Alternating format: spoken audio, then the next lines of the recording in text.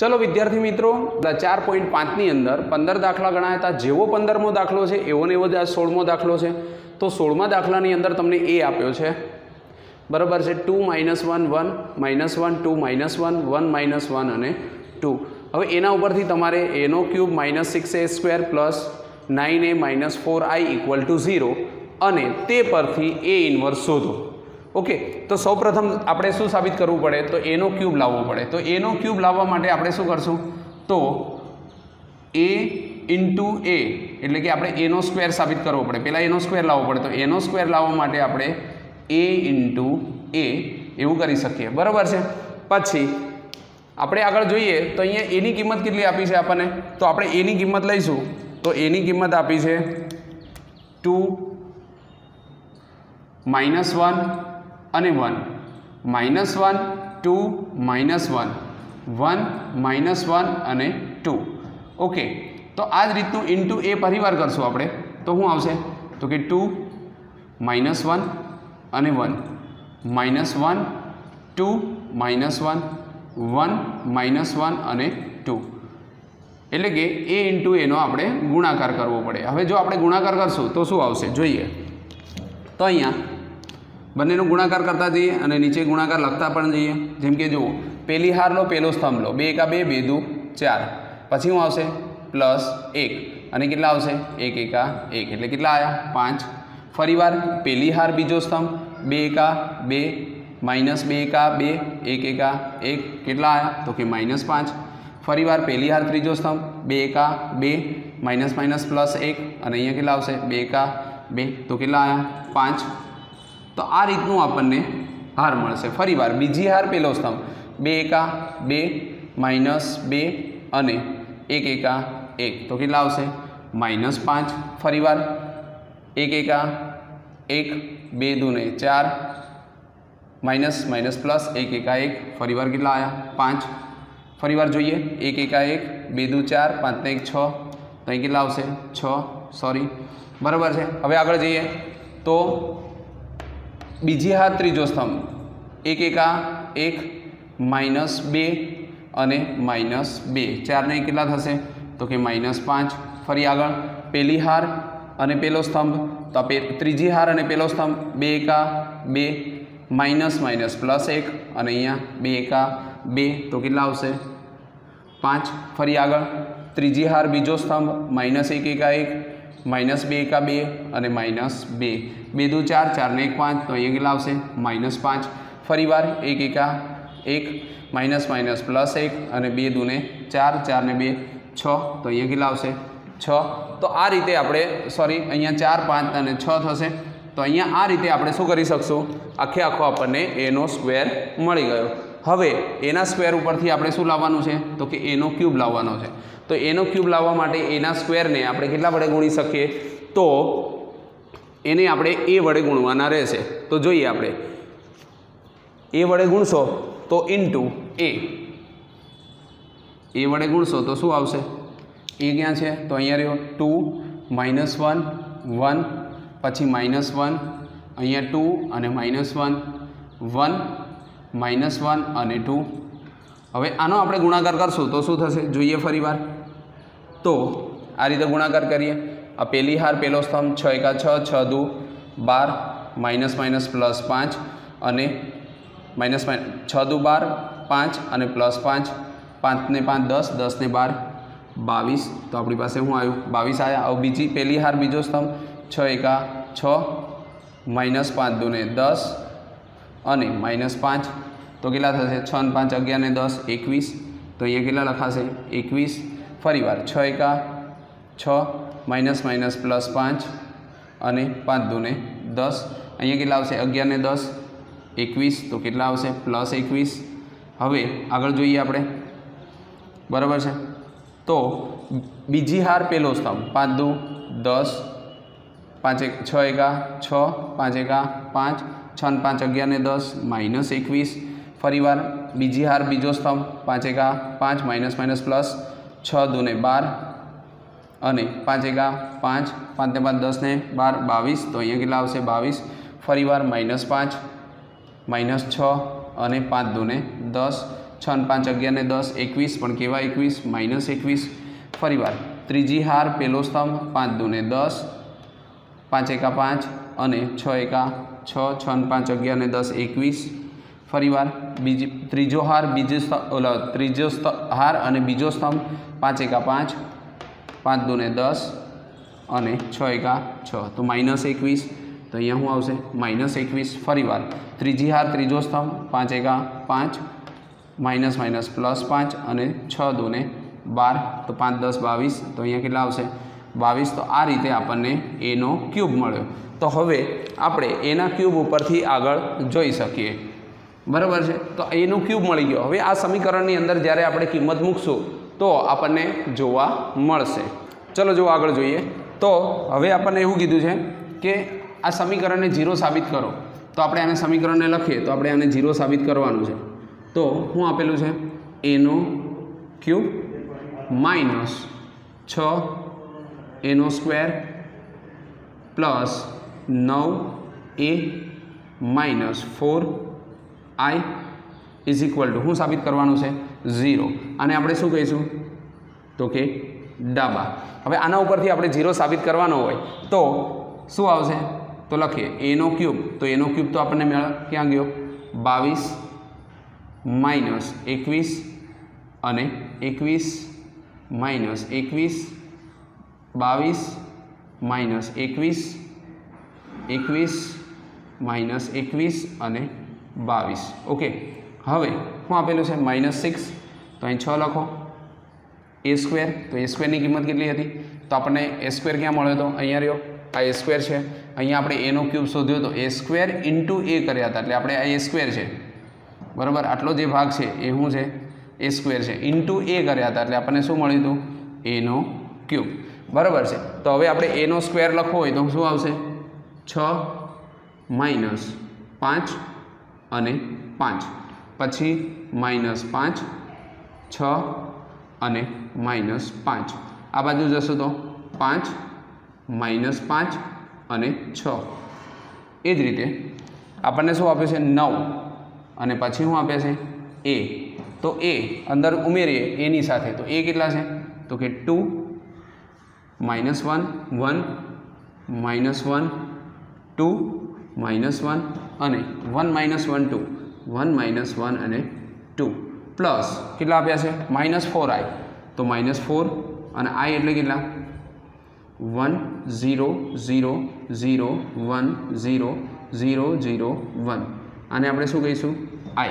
તો આ રીતે આપણે આખું સ્ટેપ આવી જાય બરાબર છે આના બરાબર આપણે 0 સાબિત કરવાના છે તો હવે 0 સાબિત કરવા હોય તો આ બધાને આપણે ક્યાં શું કરવું પડે તો આ -6 ને આની આરે ગુણવા પડે 9 ને અહીંયા ગુણવા પડે અને 4 ને અંદર ગુણવા પડે તો એ ગુણ્યા પછી એનો આપણે સરવાળો કરી શકીએ તો જોઈએ તો આપણે આખું સ્ટેપ ફરીવાર લખીએ તો શું થશે પેલું પદ તો એમનામ જ 22 -21 અને 21 -21 22 અને -21 પછી અહીંયા 21 -21 અને 22 ખાસ નિશાનીમાં ધ્યાન રાખવાનું એક પણ નિશાની જો માઇનસની જગ્યાએ પ્લસ મુકાઈ જાય તો જવાબ આવશે નહીં હવે આને પ્લસ કરી દો -6 ને અંદર ગુણો એટલે જે માઇનસ છે ને એ બધું પ્લસ થઈ જશે 6 36 6 પંજા ને 30 અહીંયા 6 પંજા 30 ઓકે પછી નીચે જઈએ તો 6 પંજા ને 30 6 36 6 પંજા ને 30 અહીંયા 6 પંજા ને 30 અહીંયા જશો તો 6 પંજા ને 30 અને અહીંયા જશો તો -36 ફરી એકવાર જોઈ લેવાનું કે જે જગ્યાએ પ્લસ હતું ત્યાં માઇનસ આવશે માઇનસ હતું ત્યાં બધે શું આવશે પ્લસ આવશે એટલે આ માઇનસ હતું તો પ્લસ થઈ ગયું પ્લસ હતું તો માઇનસ થઈ ગયું માઇનસ હતું પ્લસ પછી અહીંયા માઇનસ હતું પ્લસ બાકી ઓકે તો એ રીતે આપણે આખું લખી શકીએ -36 ઓકે હવે આગળ જઈએ તો 9 ને અંદર એડ કરવાના છે તો 9 તો પ્લસ છે એનો મતલબ કે તમે એને અંદર એડ કરશો તો 9 2 ને 18 9 એકા 9 9 એકા 9 -9 9 2 ને 18 9 એકા 9 ફરીવાર 9 -9 અને 9 2 ને 18 ઓકે તો ખાલી 9 ને જ અંદર ગુણ્યા એટલે નિશાની કોઈ ચેન્જ થશે નહીં એટલે જે નિશાની તમને આપેલી છે એ જ નિશાની માઇનસ રહેશે -4 4 ને અંદર ગુણશો એટલે એ માઇનસને લઈ જશે એટલે પ્લસ 4 -4 0 0 0 -4 0 0 0 -4 બરાબર છે. તો આ રીતે આપણે એને લખી શકીએ. હવે આનું જ્યારે ટોટલ મારવામાં આવે, ચલો હવે એનું ઉપર ટોટલ મારીએ આપણે, તો એનું ટોટલ કેટલું થશે તો આપણે જોતા જઈએ અને સીધું ટોટલ મારી દઈએ. તો અહીંયા કેટલા આપ્યા છે 22, પછી માઇનસ 36, પછી આપ્યા છે પહેલો સભ્ય લઈએ તો અહીંયા 22, અહીંયા માઇનસ 36 પ્લસ 18 અને માઇનસ 4. એ જ રીતે બીજો સભ્ય લઈએ તો માઇનસ 21, પછી 30 માઇનસ 9 પ્લસ 30 માઇનસ 9 અને પ્લસ 0. એ રીતે ત્રીજો સભ્ય લઈએ તો 21 માઇનસ 30 9, 21 માઇનસ 30 પ્લસ 9 પ્લસ 0. બરાબર છે. તો આ રીતે આપણે આખું લાવી શકીએ. હવે બીજું જોઈએ તો આપણને બીજામાં શું આપ્યું છે, તો પેલી હાર પૂરી થઈ ગઈ. હવે માઇનસ 21 પ્લસ 30 માઇનસ 21 પ્લસ 30 અને માઇનસ 9 પ્લસ 0. એ રીતે આગળ જઈએ તો 22, અહીંયા કેટલા આપ્યા છે તો માઇનસ 36 પ્લસ 18 અને છેલ્લે કેટલા આપ્યા છે તો કે માઇનસ 4. હવે ત્રીજી હાર લઈએ તો માઇનસ 21 પ્લસ 30, અહીંયા કેટલા આપ્યા છે તો કે માઇનસ 4 માઇનસ 9 અને પ્લસ 0. હવે છેલ્લી લાઈન લઈએ તો કે 21 માઇનસ 30 પ્લસ 9 પ્લસ 0. હવે બીજી લાઈન લઈએ તો માઇનસ 21 પ્લસ 30 માઇનસ 9 અને પ્લસ 0. હવે છેલ્લો ઘટક લઈએ તો 22 plus minus 36 plus 18 minus 4 plus 18 minus 4. બરાબર છે. હવે આને આપણે જ્યારે લખવા જઈએ તો આપણે શું લખી શકીએ તો જુઓ બધાનો જવાબ આપણે 0 0 0 0 લાવવાનો છે. તો 36 છે, 22 18, અહીંયા 36 ને 4 લખશો તો 40 આવશે, અને 22 ને 18 કરો તો 4, 40 ને 40 શું થઈ જાય માઇનસ પ્લસ કરો તો 0. એ રીતે અહીંયા 23 ને 21 છે 0, ફરી વાર અહીંયા 21 ને 3 9, 30 ને 30 0.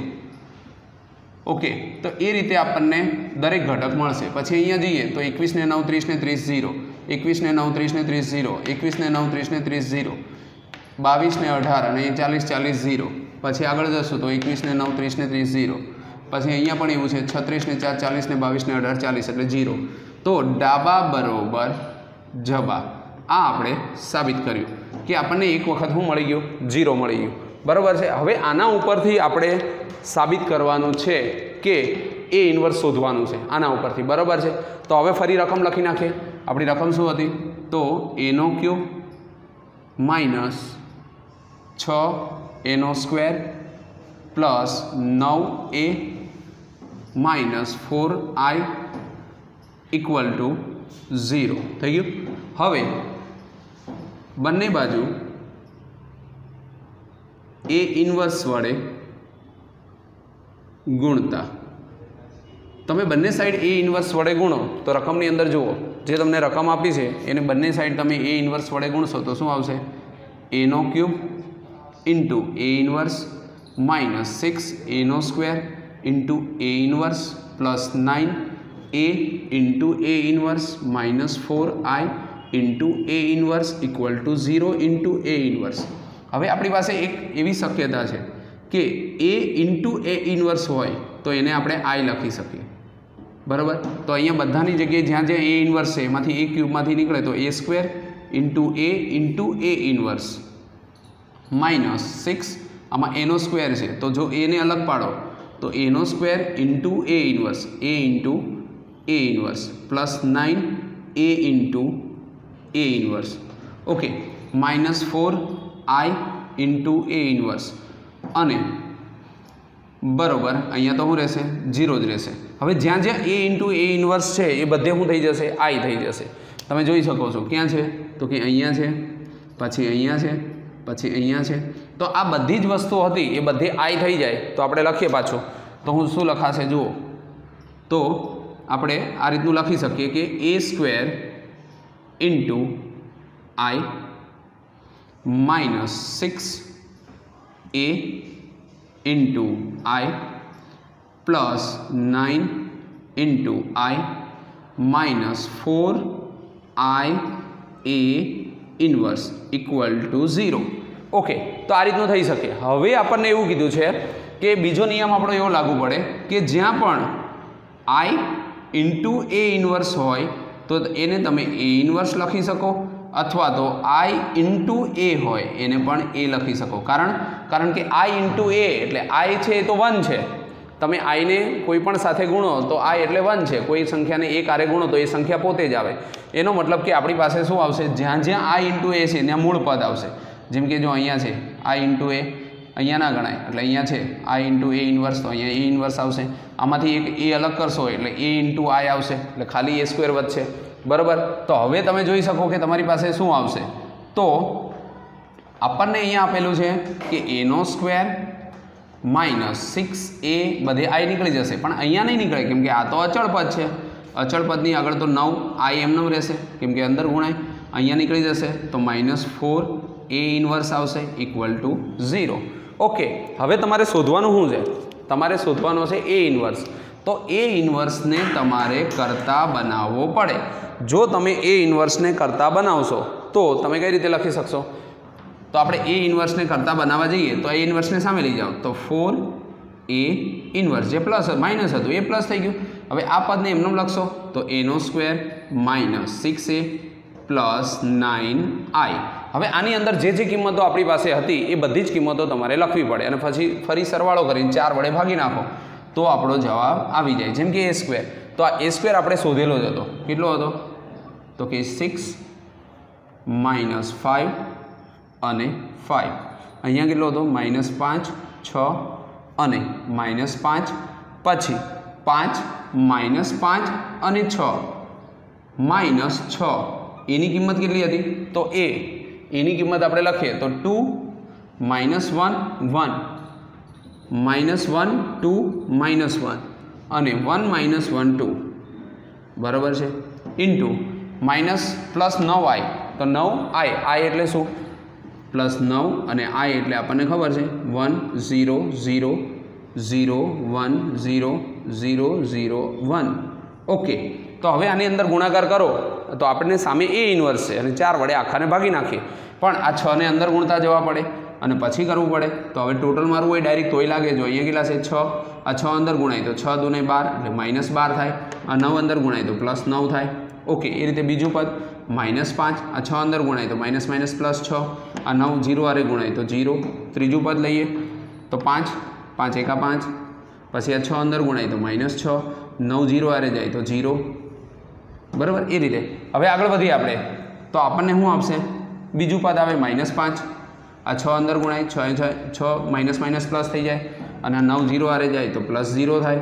ફરી વાર આ 6 વચ્ચેનું પદ તો અહીંયા કેટલા આવશે 6, તો આમાંય વચ્ચેનું પદ -12 અને આમાંય વચ્ચેનું પદ 9 એકા 9. ઓકે, હવે ત્રીજું પદ તો કે -5, આમાંય ત્રીજું પદ તો 6 માઇનસ પ્લસ 6 અને અહીંયા 9 0 તો અહીંયા 0 આવશે. પછી એ જ રીતે આગળ જઈએ તો ફરી વાર આવશે 5, અહીંયા પહેલું પદ એટલે -6, અહીંયા પહેલું પદ એટલે 0. પછી આગળ જઈએ તો અહીંયા છે -5 બરાબર, આને -6 ને અંદર ગુણો તો માઇનસ પ્લસ 6 અને અહીંયા 9 + 0 એટલે 9 × 0 0. છેલ્લું પદ તો 6, આમાં છેલ્લું અહીંયા છેલ્લું -12 અને અહીંયા પણ 9 1 આરે જાય તો 9 એકા 9. ઓકે, તો આટલે લગી આપણી પાસે પદ આવ્યા. હવે આ A ઇન્વર્સને જો તમે કરતા બનાવો, બરાબર છે, A ઇન્વર્સને કરતા બનાવો અને 4 ને નીચે જવા દો તો આપણી પાસે શું આવશે, તો આપણે આવું લખી શકીએ A ઇન્વર્સ. આપણે લખવું હોય તો આપણે લખાય કે A ઇન્વર્સ બરાબર 1/4, જે આખો શ્રેણિક છે એ લખી નાખીએ તો 12 9 અને 6, 9 ને 6 કેટલા થાય 15, 15માંથી 12 જાય તો કેટલા વધશે તો કે +3 વધે. બરાબર. પછી અહીંયા 5માંથી 6 માંથી 5 જાય તો મોટા 6 છે એટલે 1 વધે, 6 માંથી 5 જાય તો મોટા 6 છે એટલે -1 વધે. પછી અહીંયા 6 માંથી 5 જાય તો 1 વધે. પછી એ જ રીતે અહીંયા 12 છે, 6 અને 5 15માંથી 12 જાય તો 3 વધે. પછી આગળ જઈએ તો 6 માંથી 5 જાય તો 1 વધે. અહીંયા 6 માંથી 5 જાય તો -1 વધે, 6 માંથી 5 જાય તો +1 વધે અને અહીંયા 12 9 6 15માંથી 12 જાય તો 3 વધે. તો આ રીતની જે આપણને શ્રેણી મળી એ આપણને શું મળ્યો, A ઇન્વર્સ મળ્યો. ચલો જોઈએ, હવે આપણી પાસે 4.5ની અંદર માત્ર 2 જ વિકલ્પો બાકી છે. એક 17મો, જો A એ 3 ગુણ્યા 3 કક્ષાવાળો સામાન્ય ચોરસ શ્રેણિક હોય તો એટ જોઈન્ટ એ માનાંક બરોબર કેટલા? બરાબર છે. હવે તમે એ એટ જોઈન્ટ એ બરોબર શું લખાય આપણે? તો એ એટ જોઈન્ટ એ બરોબર મોડ એ ઇન્ટુ આઈ. બરાબર, આવું આપણે લખી શકીએ. તો હવે એ એટ જોઈન્ટ એ બરોબર મોડ એ આઈ છે. તો આને આપણે લખીએ તો આને કઈ રીતે લખાય? જુઓ, એ એટ જોઈન્ટ એ, આને આપણે માનાંક કરીએ તો આ માનાંક એટલે નિશ્ચાયક. તો આને જો આઈની અંદર ગુણીએ તો શું થાય? આઈ એટલે 1, તો મોડ એ માનાંક એ અથવા તો નિશ્ચાયક એ થઈ ગયો. હવે તમે આને જ્યારે કોમન કાઢો છો ત્યારે શું થશે? નિશ્ચાયકની અંદર તો એ અને એ એટલે એનો ક્યુબ થઈ જાય. અંદર શું વધે? 1 1 1. અને આ બાજુ એને આપણે અલગ અલગ આપીએ તો શું થાય? મોડ એટલે કે નિશ્ચાયક એ અને આને મોડ એટ જોઈન્ટ એ, અહીંયા એનો ક્યુબ ઇન્ટુ આઈ. બરાબર છે. અહીંયા શું આવશે? ઇન્ટુ. તો આની અંદરથી એ છે, અહીંયા એનો ક્યુબ છે, એક એ ઉડી જાય તો શું વધશે? એટ જોઈન્ટ એ બરોબર શું વધશે? એનો સ્ક્વેર. તો જો તમારી પાસે એમસીક્યુ હોય, નીચે 4 તમને એમસીક્યુ આપેલા હશે અને એના ઉપરથી આપણે આવું સાબિત કરવાનું છે તો તમે આના ઉપરથી આ સાબિત કરી શકો. તમારે ખાલી આટલું જ યાદ રાખવાનું છે કે અહીંયા જે આપણને આપ્યું છે એ એટ જોઈન્ટ એ બરોબર, અહીંયાથી આપણે સાબિતીની શરૂઆત કરવાની છે કે એ એટ જોઈન્ટ એ બરોબર નિશ્ચાયક એ આઈ. બરાબર છે. આટલું તમને કરી શકો એટલે તમે એની ઉપરથી આખો દાખલો ગણી શકો. બરાબર.